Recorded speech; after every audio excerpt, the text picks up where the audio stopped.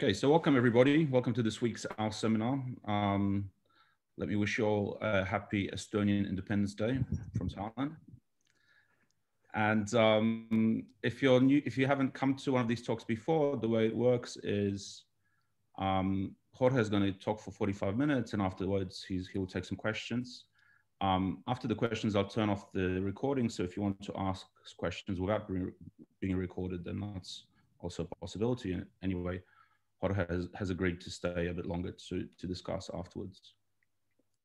During the talk itself, if you would like to ask a question, please put your hand up using the raise hand feature of Zoom, and I will interrupt Jorge and you'll get to ask your question. But of course, you'll be recorded, so you're implicitly giving permission for us to record. And I think that's all. But we do encourage interaction. So please, if you're confused and you would like to ask a question, please go ahead. So Jorge, please, the floor is yours. Thank you very much, Pavel. And I would like to start by thanking Jamie, Alexandra, and Pavel for the invitation. So it's been a while that I give a talk. So it's been a while that I don't give a talk, at least that is not related to teaching.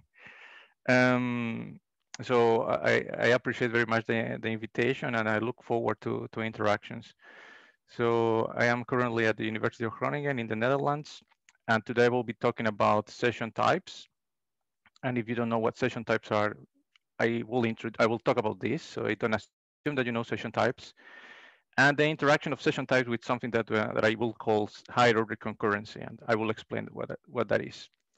And this is joint work with a number of people. So this line of work I have developed it together with Dimitris Kousapas, who is now in Cyprus, with Nobuko Yoshida, and more recently I have been developing this line of work with my PhD student Alen Aslaganesh and former bachelor student Eric Vogt.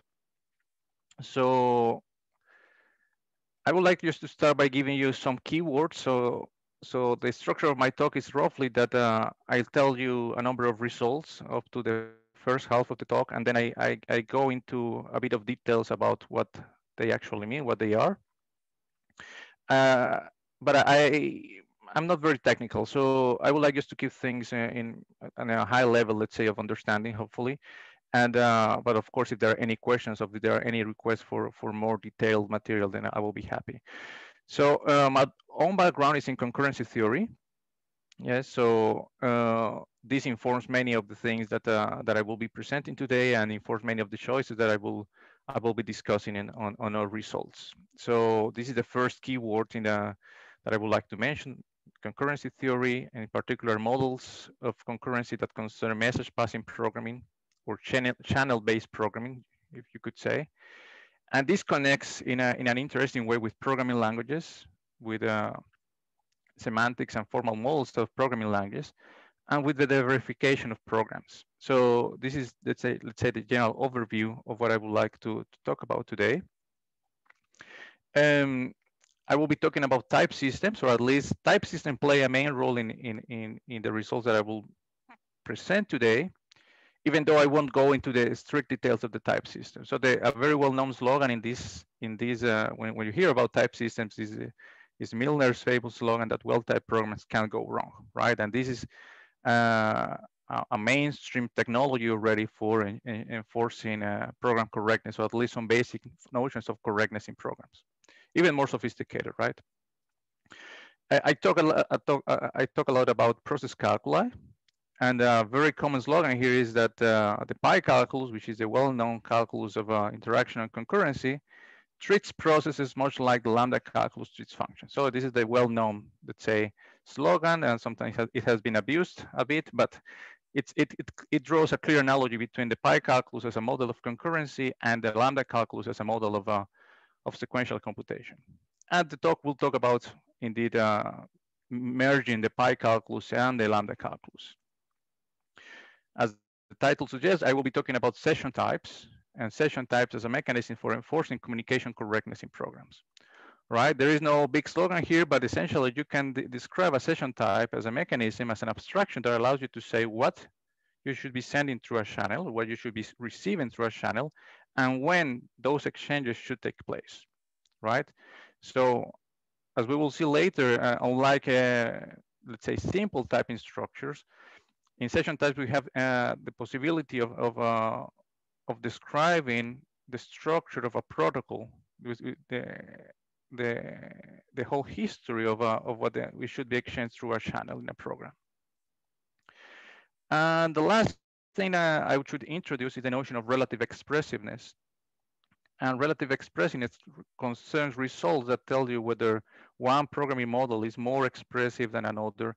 And I will be focusing on programming calculi or in calculi for programming models, in which these comparisons of relative expressiveness are framed in terms of types. So they use types as an essential ingredient in order to compare different models, right? So this is essentially the big overview of keywords and slogans that I would like to start with.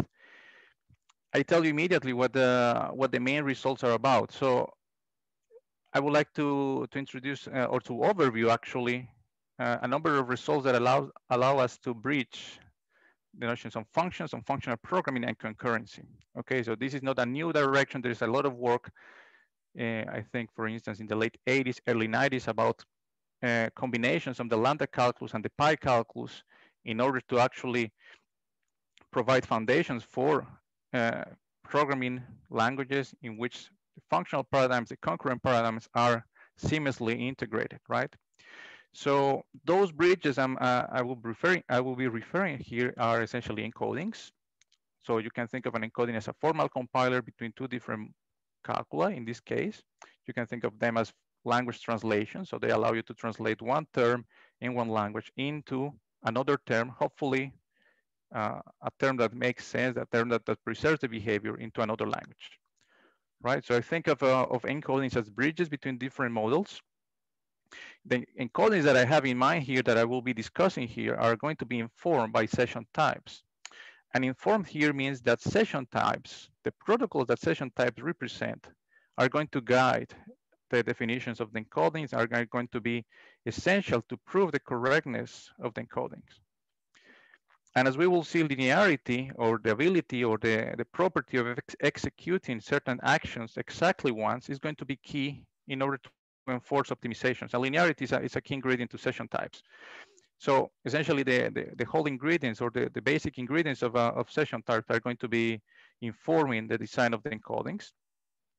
And of course, types also play a role, as I mentioned, in the process of proving the correctness of those encodings, proving the correctness that of these formal compilers. And correctness here will mean we refer to the preservation of behavior, to certain other properties like that have to do with how an encoded term relates to a source term, and typing equivalences actually that help us to bridge the gap. So in some cases, I will be presenting extensions of known encodings, which are now going to include types, session types. They're now going to include information that processes are executing protocols. And I will also mention a new encoding that is not present that is not possible, or at least has not been formalized for calculi without types, and that an encoding that becomes possible actually because now we have extra information in the form of protocols. Okay, so this is in 2 slides what I will be talking about today. I would like to go a bit more detail in terms of the context. A great deal of motivation of what we do, it has to do with correctness of programs. And I think that most of you will agree with me that in the sequential world, this is a notion that is well understood.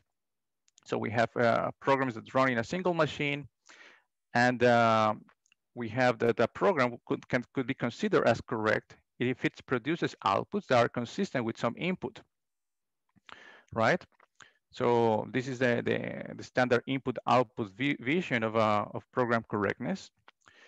In a concurrent message passing world, this is a different. There is a different setting, right? Because we don't have any longer single computers that execute them. So all the pieces of your program, you have a distributed setting in which you have processes running in different machines, possibly spread out throughout the world, and they're exchanging messages. So an input-output notion of correctness is not really appropriate in this case.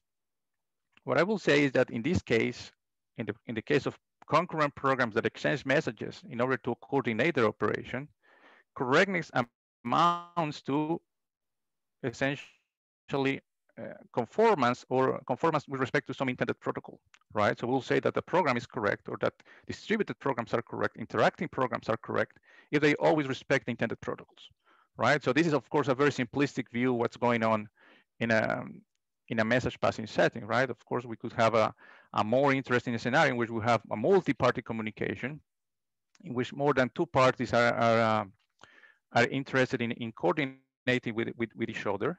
And the sequentiality in the order in which these messages are sent and received is going to be crucial to determine overall system correctness, right? Good. So now I would like to talk about type systems, and I would like to set the scene for session types. So in the sequential world, for sequential languages, we have, of course, let's say a well-known tradition of type systems. And here in this case, we talk about data type systems in which the type system helps you to classify values in a program, right? So of course, there is a whole world of types in system for sequential languages. And I don't want to sound reductionistic, but the idea here is that we're considering about classifying values, right? And then we have things like, well, of course, simple things like integers, strings of characters, this sort of classification. I'm interested in this definition of classifying values in a program because what we will have in a message passing setting with concurrency is that the class of behavioral type systems, which is the kinds of type systems that we need in order to enforce correctness, as I was mentioning before, these type systems are going to classify protocols in a program. So we are no longer interested in specific values, but we're interested actually or actually type systems are going to be interested in enforcing the fact that channels behave in a certain way that is consistent with the intended protocol, right? And by a protocol, I have in mind something as simple as the following, like on a channel, you would like first to send a username, then receive some Boolean, and after that, you would like to close. This is a very simplistic view of a protocol, but it already gives you the idea that you would like to classify something that goes beyond values. You would like to classify the behavior of what a channel is supposed to do. So you would like to classify the protocols, the different protocols that are in which a program may be involved. And a typical bug in this case is of course, the fact that in a concurrent setting in which you have multiple threads sending and receiving messages, there is a substantial risk for messages to be sent and received in the wrong order, or there is also the risk in which you send a message that is never received on the other side. Or there are program components which are infinitely often waiting for a message that will never arrive, right? So we have this kind of errors that have to do with protocol conformance in the sense that I was describing before. Good. So I will talk about session types as a specific instance of behavioral type system. So we like to think about session types as a way of classifying the protocols that a program should perform or that the channels in a program should perform. So the idea of session types is that they are an abstraction of protocols because they help you to uniformly describe them in terms of communication actions like input, output, in the possibility of performing choices, offering a choice or offering a number of alternatives or making a selection among one of those alternatives. Session types are particularly unique in their support of sequential composition. The fact that you may be interested in making in performing an input and output, and after that you would like to do some other piece of your protocol, right? Sequential composition, of course, is something that has a very long tradition in the field of process algebra and process calculi, and session types essentially borrow this kind of formalization of prefixing and use prefixing to express the structure of the intended structure of a protocol, right? In session types, we also have recursion as a way of expressing protocols that should be repeated and that may be infinitely executed. And the intention here is that you will describe your protocol as a session type, and you will ascribe that specification to some interaction device. So this is a very vague term that That refers to things like names in the PyCalculus or channels in the PyCalculus, but also you may think of it as for instance, the endpoints that you may have in your services. You may think about the channels that you have in some specific programming languages. You may have different essentially mechanisms to which you will attach a protocol, to which you will attach a session type. And in the setting of the PyCalculus, or in the setting of process calcula, which is the main, let's say, framework in which I will be considering session types today, sequentiality in types, as allowed by session types, goes conveniently hand in hand with sequentiality in processes, right? So historically speaking, you may think about the PyCalculus introduced in the early 90s, and shortly after, typing disciplines for the PyCalculus were introduced. And it's natural to think that the mechanism that is so natural to have in the PyCalculus also appears at the level of session types. And it's very inconvenient, as I mentioned, the idea of sequentiality, because it allows you to express complex structures in your protocols. Good, so this is the syntax of session types. So one can already have an idea of what session types are without thinking about specific target language, but thinking about the typing structure in itself, right? So this is the typical notation for a session type that outputs, and this is what this exclamation mark is supposed to mean. So this is an output of a session type. So sorry, an output of a value of type U. Okay, and for the moment, I'm not saying what U is. It's a category of values, right? It will output a value of type U, and after that, and this is the sequentiality I was referring to before, we will continue as the protocol described by S.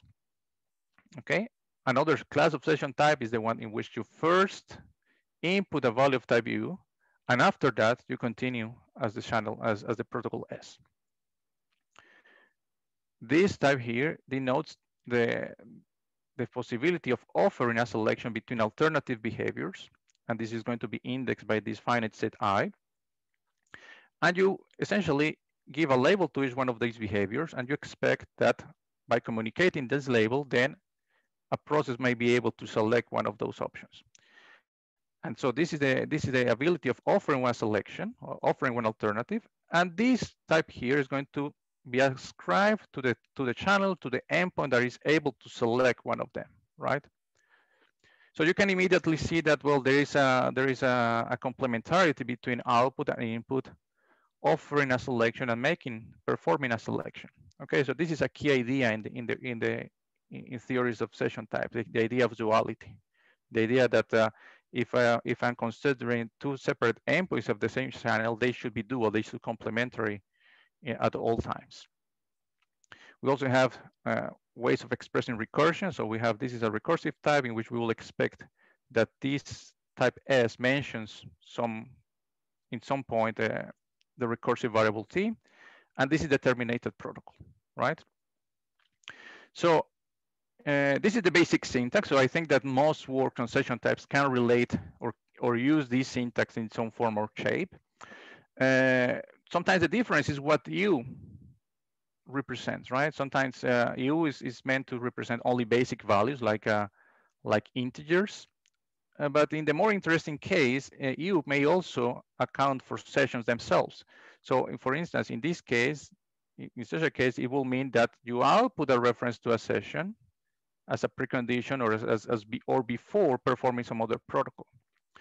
And if you think about it, the idea of outputting a reference to a session is something that comes out very natural in the context of the PyCalculus. And in that case, you talk about delegation, the phenomenon or the ability of sending around or distributing a session to another participant. Sometimes it's also called higher order session communication. I prefer to call it delegation, but it's something that it comes with a great deal of expressiveness. The other thing that I would like to mention here is that even though we are interested in thinking about message passing processes which are running concurrently or simultaneously, the protocols are sequential, right? So we have sequentiality here in output input, which is embedded also in the other operators, but there is nothing like a built-in concurrency operator at the level of types. Good. So one may think about session types, of course, as the type system, as the type structure with properties and with defining characteristics. But one may also think about session types as defined in a model of concurrency. So we may think about session types as defining something that we may call session-based concurrency. And we can recognize two phases or two different, let's say, moments of computation in session-based concurrency. In the first phase, we can imagine services like communicating services, like web services, advertising session protocols, advertising the kind of interfaces that they are able to support. And they do that through so-called channel names, right? And the idea is that different services wishing to communicate or to contact with each other, they will realize agreements to actually interact. And while they realize these agreements, this kind of communication will proceed in an unrestricted and non-deterministic way, right? So that at the beginning, when the different services don't know exactly with which other services they will communicate, they can pick or they can drop services, and they can discard alternatives. Once these services have reached an agreement, then the service itself, the protocol itself that is of interest for those services will proceed along another class of names, which are called session names.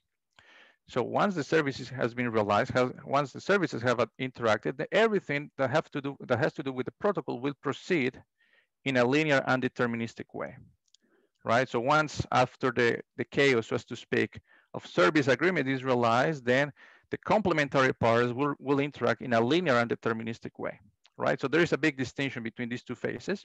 And of course, what I'm talking here about linear behavior or unrestricted behavior is in the sense of linear logic, right? So what we would expect is that after service agreement, messages are sent and received exactly once, and the order of the execution will proceed in a deterministic way.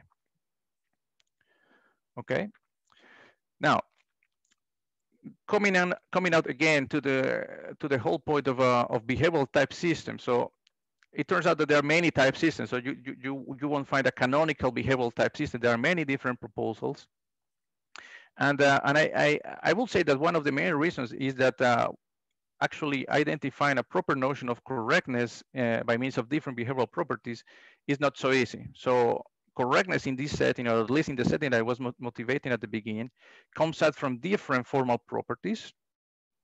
I will say that the following three are the most relevant. So first is fidelity, the fact that processor or interacting agents respect the protocol, right? Another property is called communication safety, and actually it has to do, it's quite related to fidelity, in the sense that you wouldn't like to communicate, for instance, values with the wrong payload. And another property is deadlock freedom, and is the ability that processes engaged in a protocol never get stuck. They never get, let's say, infinitely waiting for somebody else's message or input, for instance.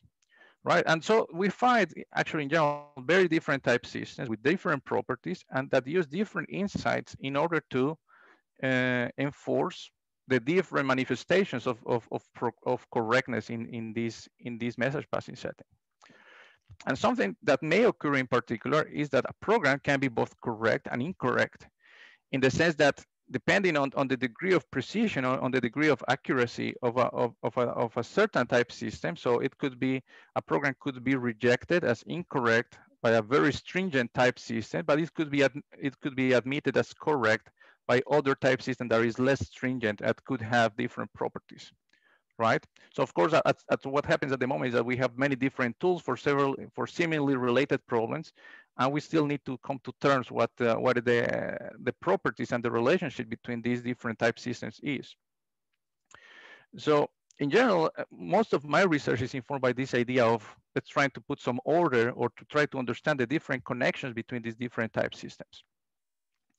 So our insight is essentially to try to connect very different type systems, including session types, by relating the languages on which these type systems operate, right? So we look at expressiveness as a way of opening the door to meaningful and rigorous connections between different type systems, right? So what are the goals here in terms when you talk about relative expressiveness? Well, it has to do with encodings, with encodability results. We are interested in compilers between two concurrent languages, which in this case are going to have types. And we're going to be interested in making sure that they have, that the compiler makes sense, but also satisfies some concrete correctness properties. The other direction that one may be interested in is a separation result, which is essentially a proof that a compiler that are encoding between two type languages does not exist, right? And this is I think, a particularly interesting way of trying to establish connections between different typed process languages. And this is interesting also because it's a general approach, or this is something that we can adapt, we can conceive for many different languages. It's a rigorous tool. We can actually come up with theorems and results that certify the connection between the type languages.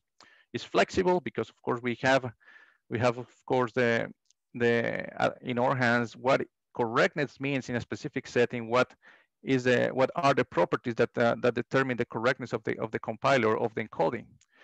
And it's also practical in the sense that by connecting different languages, we have the possibility in principle to connect to more pragmatic models of programming. So we can bridge the gap between process calculi and actual programming languages, right? Good. Now now that I have talked about session types and the idea of relative expressiveness, I would like to focus a bit on the idea of higher order concurrency. And I understand higher order concurrency from the point of view of process calculi, right? So these are process calculi in which values can contain processes, right? So you have these process languages in which interaction typically occurs in a point-to-point way, and these interactions entail the exchange of a value, which may refer to a process itself. And historically speaking, these higher order process calculus have provided a natural and very promising and very productive bridge between the lambda calculus and process calculi, right? So a key example in this setting is the higher order pi calculus. And when we talk about the higher order pi calculus, I have the feeling that what most people think about is St. George's results about the higher order pi calculus, right? And this is a very well-known result, at least in the world of process calculi. And the result is quite intuitive. It says that if you are interested in something like the higher order pi calculus, in which you can communicate processes, then you can compile this ability of process passing to a language in which you don't have process passing, but you have name passing. And the intention is that instead of communicating a process in its complexity, instead of doing that, you will communicate a reference to that process that you may activate later. Okay, so this is a very well-known result. It also stands in a very intuitive basis. And what St. George did back then was essentially formalizing this representability result as an encoding, and an encoding that is fully abstract with respect to verb congruence. And this is a way of saying that this is a very strong encoding with very strong properties, because verb congruence is the notion of contextual equivalence one is typically interested in when studying the process calculi. And in my opinion, what this result, apart from the fact of being an interesting result, a very substantial result that occurred back then in that moment when people were investigating combinations of the lambda calculus with the pi calculus, in my opinion, this result actually highlighted a lot the significance of the pi calculus, because then it allowed people to understand or to focus on the pi calculus, because you could, let's say, let go the higher order settings because they could be represented in the pi calculus. Another benefit of this result, or another important consequence of it, is that reasoning techniques for the pi calculus could be transferred to reason about the lambda calculus and to reason about the higher order pi calculus. So let's say it's a result that is intuitive, it's strong, it's significant, and it has different applications.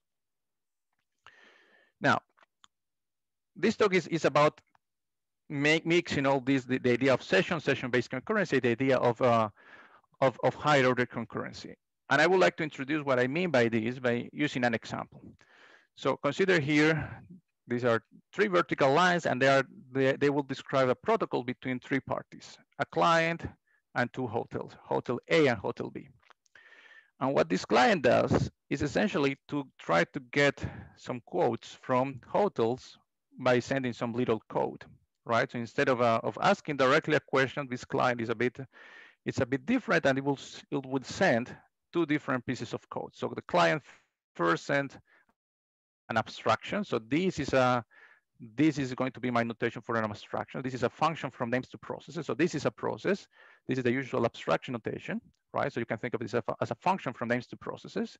One goes to hotel A, the other goes to hotel B. And the idea is that the client will like local interactions with the hotels. So that's why they send these codes, right? So running locally in hotel A, then there will be an exchange between the client, represented by its abstraction, and the hotel. So we will have essentially the same behavior between the client and the hotel. After that, you will like the two clients to interact and to decide which quote is the most convenient for the client. And based on that exchange, then they are going to accept one of the quotes and they are going to reject the other. Okay. So so the scenario is relatively simple. You send some code, so you really depend on the ability of sending some program, some process, some abstraction in this case, and then these abstractions are going to be equipped in such a way that they're going to interact with each other in order to complete the protocol, right? Good. So at the end, what we would like is that, for instance, hotel A is selected. So one of the hotels is selected because it has the most convenient quote, and the other quote is going to be rejected. Okay. So if you think about, or if we think about the kind of process language required to model this kind of interactions, then we can think about two alternative sources. We can think about equipping things like the higher order pi calculus with session communication, with the constructs, with the process constructs that are typical of session types. So for instance, session establishment, and as in the first phase that I described, but also constructs for input and output and label choice. So this is one way to go. Another way to go is essentially to take a session pi calculus, so a pi calculus with sessions, and then to add the possibility of exchanging abstractions, exchanging these functions from names to functions from names to processes, right? So we can think of the languages that I will be presenting today as coming from two different parts, from two different points in this whole design space of process calculi. So imagine that I take the second path. So I consider pi calculus with sessions, and I wouldn't like to overwhelm you with a lot of notation. So I will start from the basics, right? So these are, you can concentrate on this bit and on the syntax of processes. So this is a process that inputs something along a name, U, and then after that, it will continue as P. This is a process that outputs something, outputs a value V, and after that, it continues as P. So this is input and output prefixes. This is label choice, and it looks very similar to the session types, if you remember, right? So this is a process that on channel U, it's ready to receive one of these labels, and these labels are going to indicate one of the options selected by a client. Okay, and this client selects options with this kind of construct. Then we have recursion, we have parallel composition, restriction, and inaction. When talking about the values here in a pi calculus, the only value that we have available is a name, and a name can refer to either shared names, and these A, B are going to represent the kind of names that we use for the first phase of session-based concurrency, in which the behavior is unrestricted and non-deterministic. And the other kind of names that we're going to use here are going to call linear names, right? Or session names, in which you have things like this. So you have S, and you have this overbar S, which represents the fact that this S, these two are going to be the two endpoints of the same channel. So you have a notion of duality on channels that allow you to identify the second phase of session-based concurrency, which is meant to be linear and deterministic. Okay, so this is a session pi calculus. Not particularly different from any of the proposals that you could find in the literature. So what we're going to do in order to get to higher order concurrency is essentially to add the ability of communicating abstractions. right? So what we're going to do is going to enrich a bit our syntax of values, right? So what we add is the ability of passing abstractions and at the level of values, and at the level of processes, we are going to allow for application, right? So here again, this takes into account the fact that this is not an arbitrary application. We apply a name to an abstraction in order to get another process. Okay, and this will be let's say a quite conservative way of defining a higher order pi calculus with sessions, which in the purposes of this talk I'm going to call it HO pi. Okay, and the semantics is particularly as expected. So there is a reduction semantics. At least in the most basic terms, you have a reduction semantics in which you formalize the application of a name to an abstraction. You formalize the synchronization on a certain name.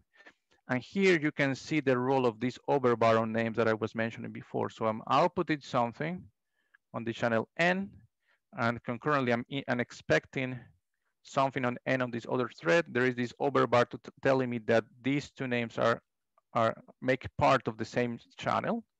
And there's going to be a synchronization, and this is going to represent the mechanism for label choices. Good. So this is the basic language, right? We can represent the two clients of my example in different ways. So I'm going to give you two implementations. I'm not going to go too much onto the details. This is meant to convince you that that our language has some decent expressiveness, right? So you can write interesting things with it. So this is a client in which you have you send two different codes, right? So you have, this is an abstraction. So actually this is the same abstraction sent first on session 1 and then on session 2. So we have two different sessions, one per hotel. And we have the same code represented by this blue bit, and we're going to instantiate it with a different name. So there's going to be a free name on this abstraction, and I'm going to instantiate it in different ways in order to interact with different hotels, right? So the idea is that you will send this code, and then when the codes are run on the side of the hotel, then you will expect some input on H1 and H2. So these are the codes from Hotel 1 and Hotel 2. Then you make a comparison, and depending on the quotes, then you will accept one quote and reject the other. So this is essentially an implementation of the protocol I was telling you before, right?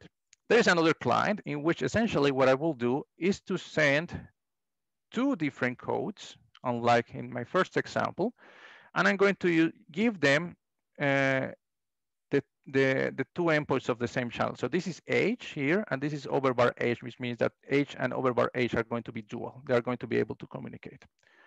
And I'm not going to go into the details, but this is essentially a different way of implementing the same protocol. You will send those codes using session 1 and session 2 to the different hotels, and this will and it's not too easy to become not to be difficult to be convinced that actually this does what it's supposed to do. Good. So what are the session types for this kind of language in which I have not only name passing, but I also have the ability of passing abstractions, passing functions from names to processes. So I have essentially the same discipline I had before, even though here I think I have mistaken the symbol. I have a semicolon instead of a dot. Anyway, this is something minor. Then when it comes to value types, I'm going to have types for channels because I have the ability of passing names, but I'm also going to have this category L that will allow me to talk about passing of abstractions. Okay, so the ability of passing an abstraction is represented at the level of session types in this category L. It comes from two flavors. So we have functions which are shared, okay? And these are functions that cannot contain any name. Let's say that their body cannot contain any linear name because they could be executed multiple times or several times. And we also have these linear functional types in which we are interested in executing precisely one. Okay, at the level of channels, we have sessions. So sessions can be channels. And we also have this notation here for denoting shared name. So this is a shared session name, and this is a shared functional value. Okay, so these are going to be the session types that we're going to need for this particular language. We're going to have some judgments, and then we distinguish between values and processes, but I won't go too much into the details of the type system itself. Then we can type one of the clients that I showed before we can type, and this is going to be a session type that is going to be attached to this process P of XY that implements the communication with the hotel, right? And the idea is that one of these codes will send the description of a room, then it will receive a quote, and after that, they will make a selection, right? And the idea is that we would like to have one typing for this abstraction, right? So this is going to be a linear function that accepts a name that implements this behavior, this protocol. And using this, then we're going to be able to type the client, right? So we're going to have two different sessions, S1 for interacting with the first hotel, and S2 with to interact with the second hotel. Okay, so this is just a very brief illustration of how types and the typing judgment look for this example. Good. Sorry, Jorge, can I interrupt you for 1 second? Yes. We're kind of running a little bit out of time, so maybe try and wrap up in the next 5 minutes or so. Absolutely. So that's what I meant by I'm going to tell you the results that we got, and probably we can discuss a bit more after that. Sure. Absolutely, yeah. And we'll leave some time for questions as well. Yeah, absolutely.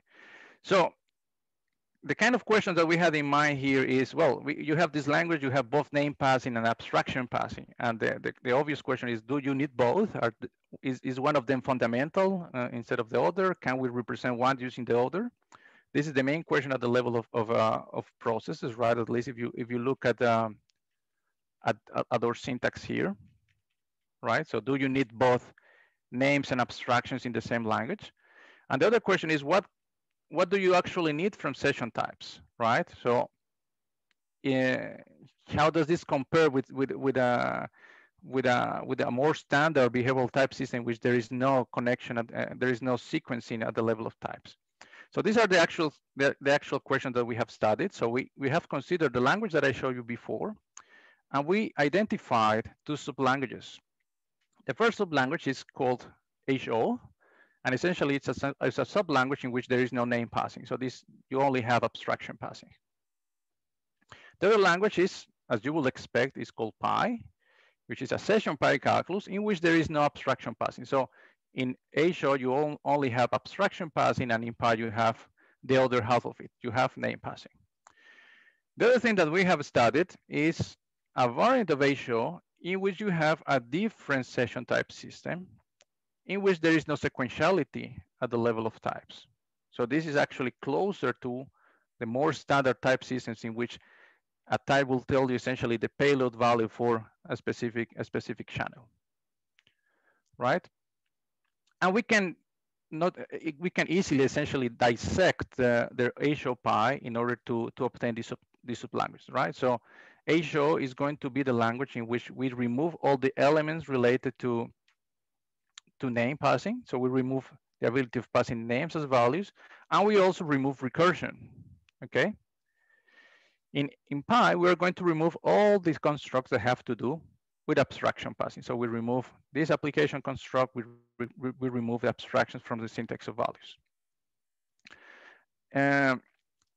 A similar dissection takes place at the level of type. So we remove things that have to do with name passing from for the type session types for HO, and the things that have to do with name passing from the type system for Pi. We also have this idea of minimal session types, which is a minimal syntax in which we have the trivial forms of sequentiality for protocols. So actually, just to keep consistency with the previous notation, we only have these kind of protocols for output. So a channel can either output or input something, but it has no continuation. It has no protocol afterwards, right? So we remove the ability of doing a protocol after an input or output action, and we add the ability of sending lists of values in each exchange. So the results that we have for these different sublanguages are essentially the following.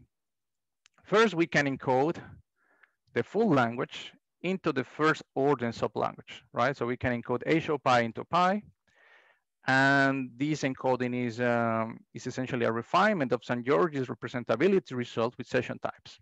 So the idea is that since now we have a description of channels as being shared or linear, we can exploit that information when coming out with references that will mimic the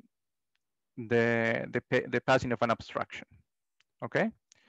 The second result is on the concerning a show. So we can encode the full language in a language that only has abstraction passing, right? And this comes with two essential obstacles or challenges. First, we need to find a way of mimicking name passing using abstraction passing, right?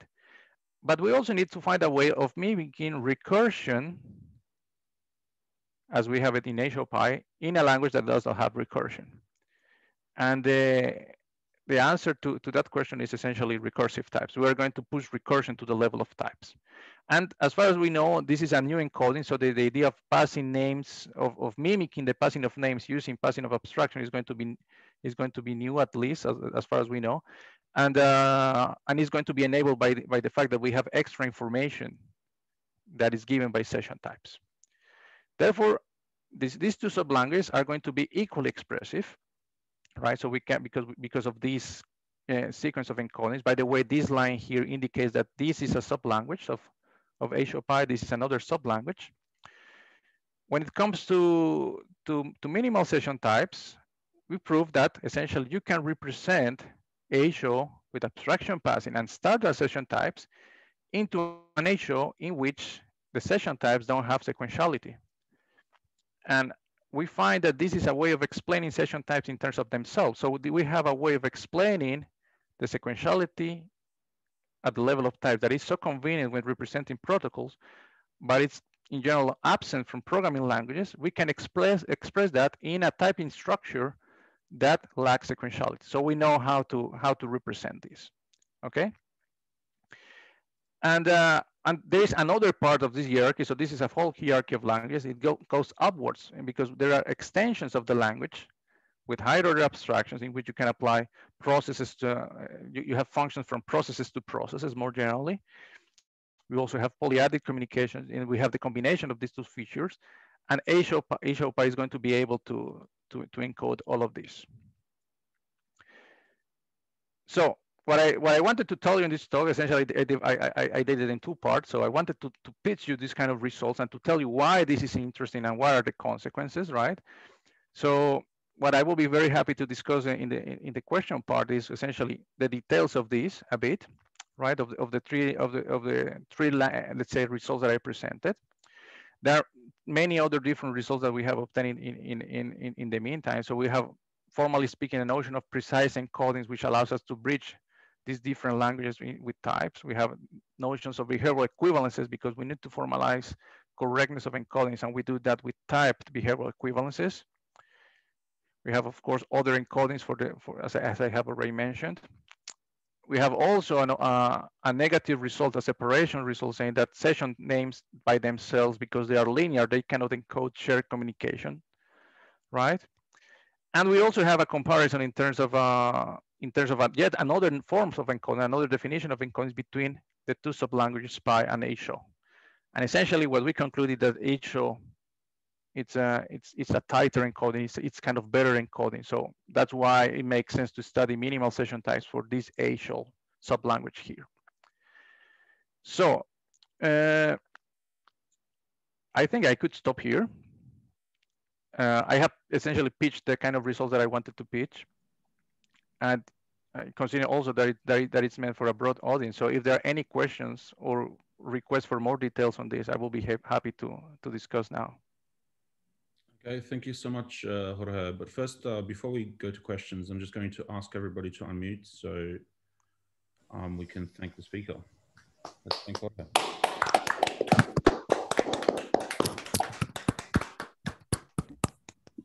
So I've allowed people to unmute themselves, but please mute yourself now unless you ask a question. So are there any questions? You can either put your hand up or just go ahead and unmute yourself.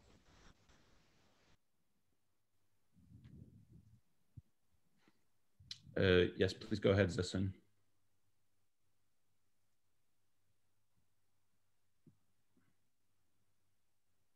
Hi. Hi, yes. Sorry. Hi. First of all, thank you for this fantastic talk. Just a quick question. So, what does this dotted arrows represent? Right. So this means that that this is a sub-language. So this is a sub-language. Pi is a sub-language of HO Pi, and okay, HO is a sub-language of HO Pi.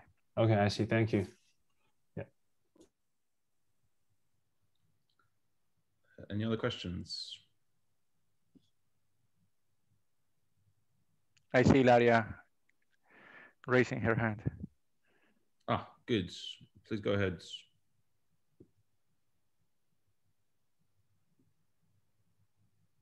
Although I don't see. I think you need to unmute yourself, Ilaria.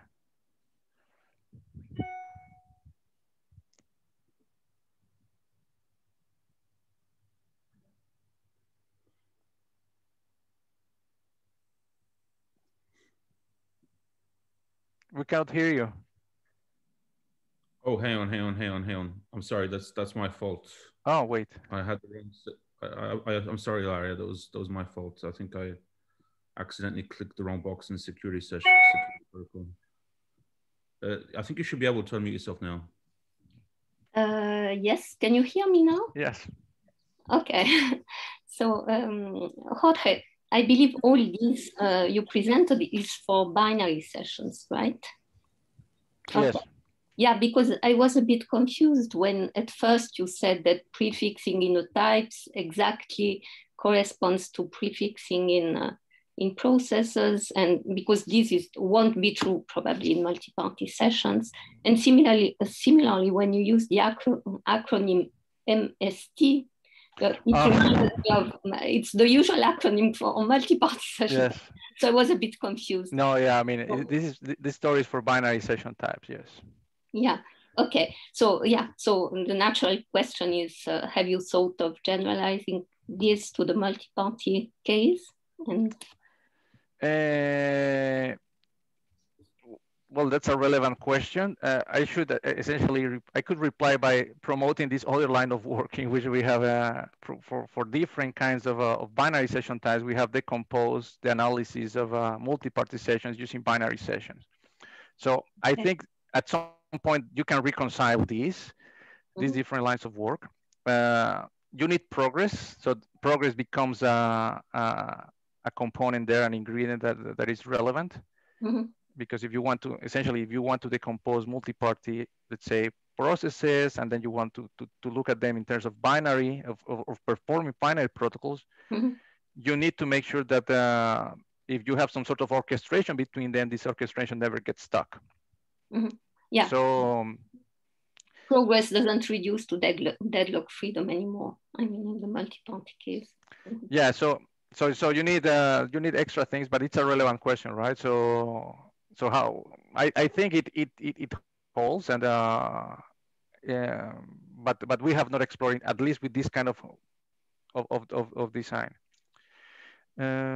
Something I should say is that well, we have formalized at some point an extension of this HO Pi with multi-party types for the purposes of reversible computing. So we have a formalization multi-party session types with that for this HO, but we have not connected them. So this at the moment is kind of independent lines of work in the moment. Thank you. Thanks. Any other questions? So I have a question, Jorge. So you mentioned linear logic a few times in your talk, but I'm just wondering. I know that some other people who work on session types sort of emphasize this very close connection to linear logic. Of course. Does it play a role at all in this work that you showed us, or do you have some sort of dialogue with linear logicians? Right. So, well, there is, of course, a very important line of work on giving foundations to session types using linear logic, or more precisely, using a Curry-Howard correspondence between session types and linear logic. So, actually, I was quite tempted to talk about my line of work on that. because it's quite interesting and admits a lot of discussions.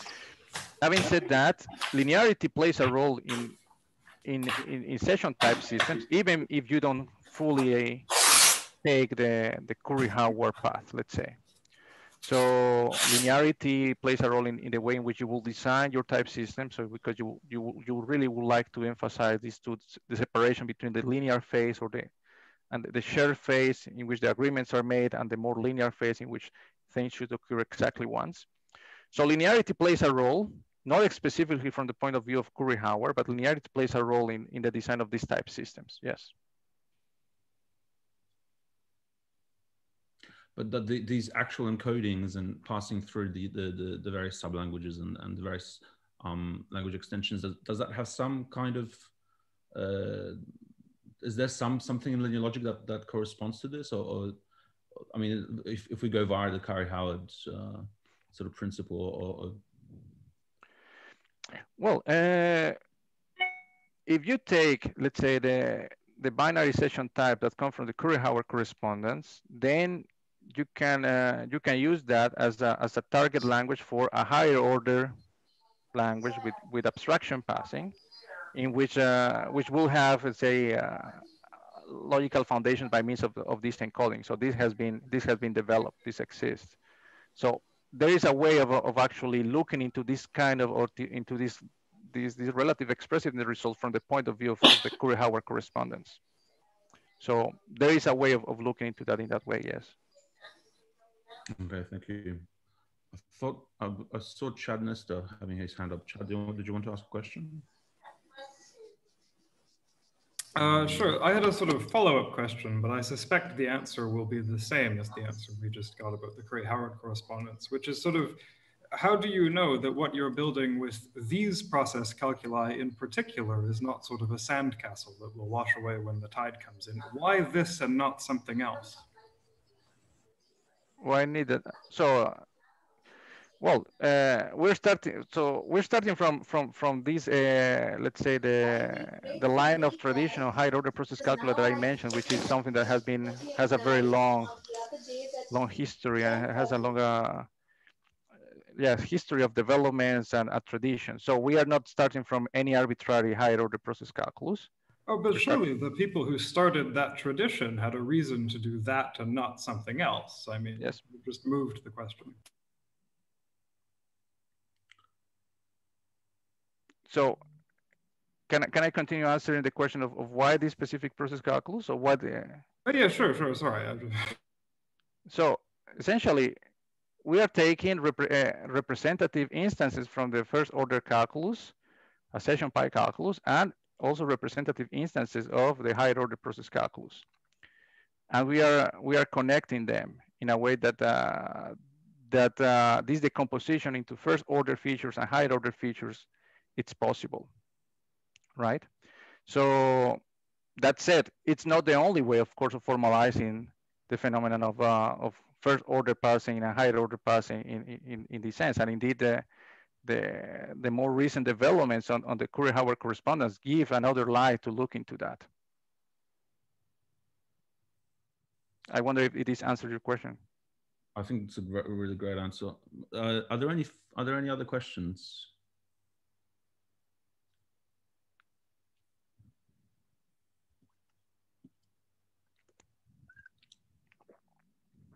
Hi, Pavel. This is Sanjeeva here.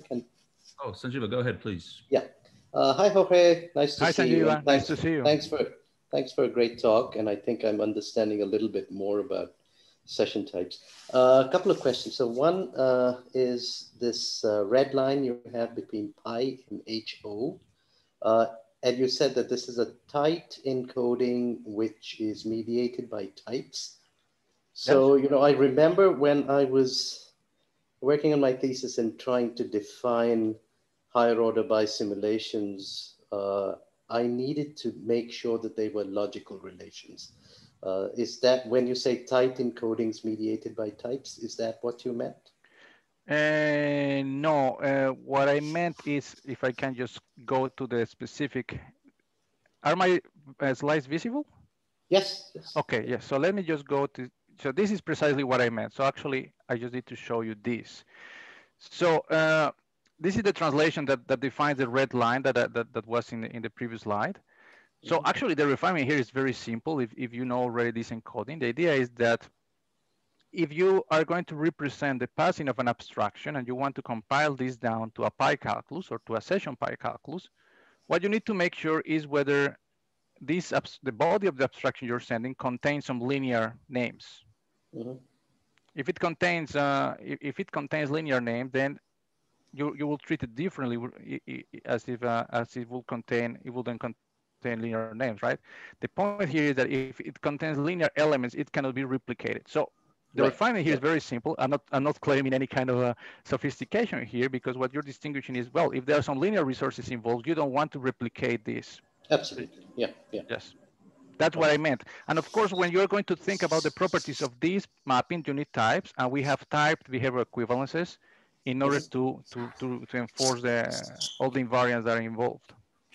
Okay. So I'm sort of thinking back to some of the stuff that, when you had that bridge between functional programming on the one hand and, concurrent calculi on the other. I was sort of thinking about some of the design decisions I was making way back in the late 80s when working on Facile, which was that rather than reduce all the way down to a primitive calculus, whether it was the lambda calculus or whether it was the pi calculus didn't exist, it was sort of being invented at various stages. Gerard Boudol had his blue calculus, for example.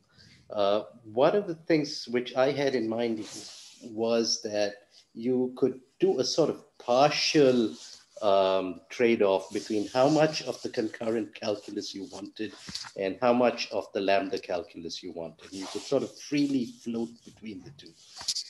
And that was one of the things which mediated many of the ideas about compiler optimizations that we had in mind. That was one. And the main trade-off we had when we started talking about distributing code and running it in multiple places was a trade-off between locality. And in fact, the paper I wrote with Roberto Amadeo was called Localities and Failure, not Locations and Failures, for a very specific reason. We were trading off locality, which is a generalization of restriction, and linearity, which is what you can reasonably do in a location. So that was a kind of trade-off we were trying to play with. And I still don't know whether that has been fully explored. And I'd love to sort of re-get into this many, many years down the line from when I was doing that. But it's something which I don't know has been fully explored. And nor do I think the connections with CPS, Robin Milner's work was of functions as processes, quite literally followed CPS, and it was an encoding of certain CPS translations, showing that the you could encode CPS, and therefore you could get all this expressive power in the pi calculus itself. But I guess you can go the other way as well and show that in a functional language with continuation passing, you can encode almost all these higher order processes. I mean, we had fully higher order processes in Facile, higher order pi with functions and so on, on processes and so on. We didn't have a very nice type system, and so you could sneak in recursion in a rather ugly way, because we essentially had a process type which you can pick as false. Type false. You could do horrible things. You lost normalization. You lost strong normalization. Anyway, this is sort of what came to mind. But great. I mean, it's great to see these coming back to excitement. Thanks, Jorge. Thank you, Sanjeeva. Okay, so I suggest we stop the formal part of the seminar. So I'll stop the recording, but Jorge has kindly offered to stay for another 30 minutes or so, 20 minutes. So if you want to stay. Yeah, 25 minutes is fine, yes. Okay, so I'll stop the recording now.